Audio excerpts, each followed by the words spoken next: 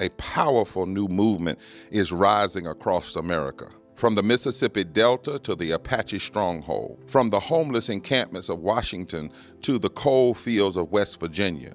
We are the 140 million poor and low-wealth people in this country, and we are building the Poor People's Campaign, a national call for moral revival.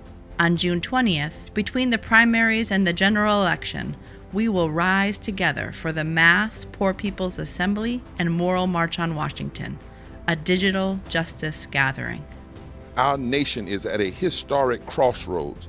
There are those who say big change isn't necessary or possible, that we are powerless to make our lives better. But history teaches us that it is exactly in times like these that people from all walks of life must build a broad and deep movement from the bottom up. On June 20th, we will come together to lift the voices and faces of poverty in the midst of pandemic for a massive, historic online gathering that will embolden us, strengthen us, and prepare us to fight for the kind of society we know we so badly need and deserve. Rise with us. Visit June2020.org.